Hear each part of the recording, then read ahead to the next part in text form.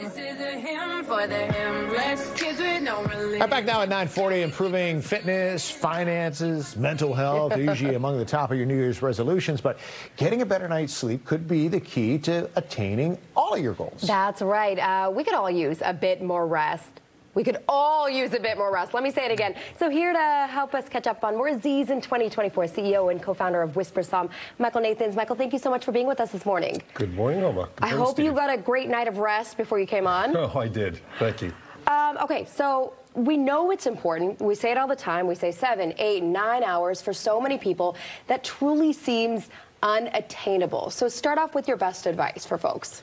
Well, the best advice is to get good rest. It's not how long you sleep, it's how well you sleep. And it's important to prepare yourself to go to sleep. And the things to do are make sure you eat right, but not right before you go to sleep. And exercise. It's important to get about 10,000 steps a day, so by the time you lay down and go to sleep, you're digested and you're tired enough to get sleep within 20 minutes is all it should take, really. That's probably the key, right? Get yourself tired so that you do fall asleep right away. Yes. And I do know you get a lot of your best sleep right away, right? When you first fall asleep. So if you're like me last night and the fire alarm goes off at 1 in the morning, at least I got 3 hours sleep. So did that help at least a little bit if I fell asleep right away? Yes. One piece of advice that I'd give a lot of people is don't fall asleep on the couch after dinner. And you may, if you do it, you'll notice you go into a deep sleep, and when you wake up, you got to find your bed. Yeah. And you're coming out of a deep sleep, and that first stage of sleep is the most restorative. And here's why: your brain shuts down, your eyes are closed, you're not getting input, your brain's not active, and your brain actually shrinks a little bit and opens up the folds in between your brain, so the fluid in your brain can wash out the toxins. And this happens every night, and especially when you're in your deep sleep in the first stages of sleep. And you really don't want to interrupt that by getting up off the couch and finding your bed and turning on the lights and waking yourself up. At what point in that deep sleep, or how quickly does REM start onsetting for us? Well, and is it different per person, or are we all kind of the same?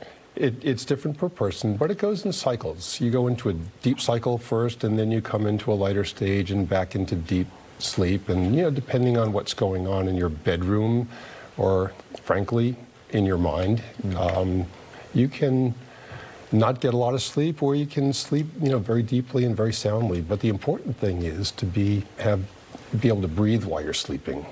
And so people who snore typically struggle to breathe while they sleep. You brought some props in, and I recognized the mask. I did not recognize the tennis ball and how that impacts us. What's the story with the tennis ball? Well, this is sort of funny. When I first started in this business, I read that sewing a tennis ball in the back of your nightshirt will keep you off your back and reduce your snoring.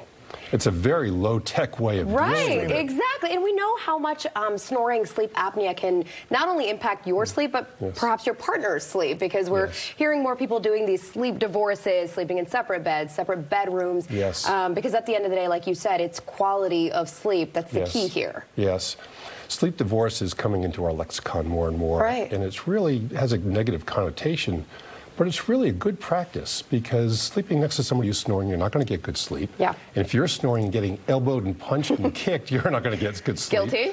So it's really good, actually, to have separate bedrooms in those instances. You mentioned the brain, and I'm glad that you did, because, when you talk about it, how physically it's cleansing us as we sleep, right? And we're getting that recharge. So why is it when I'm trying to get to sleep, I try to solve all the world's problems and I worry about something that's going to happen 9 months from now? Why do we get all of these thoughts as we're trying to get to sleep? Well, it's because you haven't exercised enough during the day. You're not tired enough, I guess, I would say. Steve, you've been called out. Some people need the TV on to go to sleep. Yeah. I can't. I quiet my thoughts. How long should it take us, ideally? Like, once we lay down, we're just like, we made the decision. If my bedtime is, say, 10 o'clock is bedtime, how long should it ideally take before I'm asleep? 20 minutes. Okay. Last minutes. question. Does pillow matter?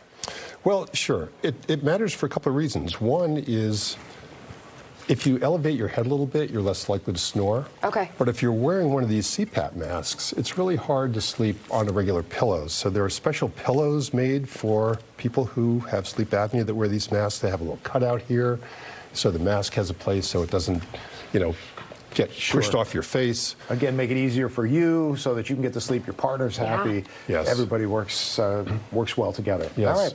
Well, we'll get ourselves tired out and try not to take 6 naps during the day so that we can fall asleep in Don't 20 have minutes. apneas. They're so bad for you, especially in kids. They lead to diabetes. They lead to learning disorders in kids. Oh, we can do a whole other segment on that. We'll have to have you back for that. Thank you so much for sharing. Here's to better rest for all of us in the new year. There's all the information for Whisper Som right there on your screen. Thank you so much, Michael. Thank you for having me today.